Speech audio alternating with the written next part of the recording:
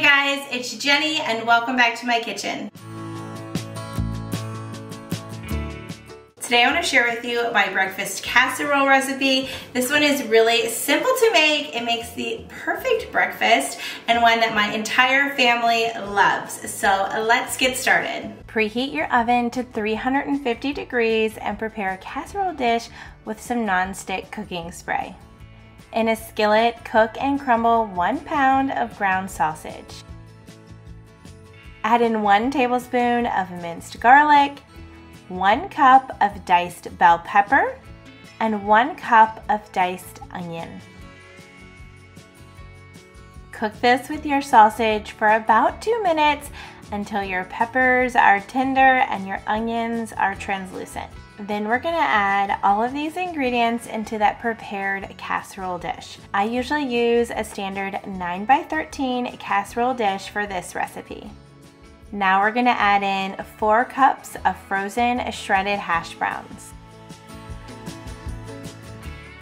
Give these ingredients a mix, and then we're gonna add in a 1/2 cup of shredded cheddar cheese.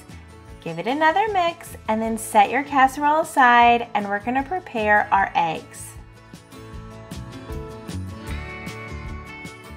For this recipe, you're gonna need 12 eggs. And into a mixing bowl, I'm gonna crack and then whisk all 12 of these eggs together.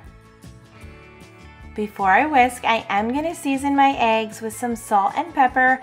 I like to use 1/4 teaspoon of salt and 1/8 teaspoon of pepper, but you can add more or less according to your taste. Now pour your eggs over the ingredients in your casserole dish and give them a gentle mix. You want to make sure that the eggs are evenly distributed onto the entire dish. I like to top this casserole with another 1/2 cup of shredded cheddar cheese, and then we're gonna place it in the oven that has been preheating and bake it for 45 minutes or until a fork can come out clean, and that's a great way to tell if your eggs are cooked all the way through. This breakfast casserole is such a classic and one of our favorites. We also love serving it at dinner time, and it's one that I know my kids will always eat. And that is it for this breakfast casserole. It really is simple to make. It has so much flavor. It's one of our favorites to make for breakfast. It's also great that you can make it ahead of time and just warm up squares throughout the next few days.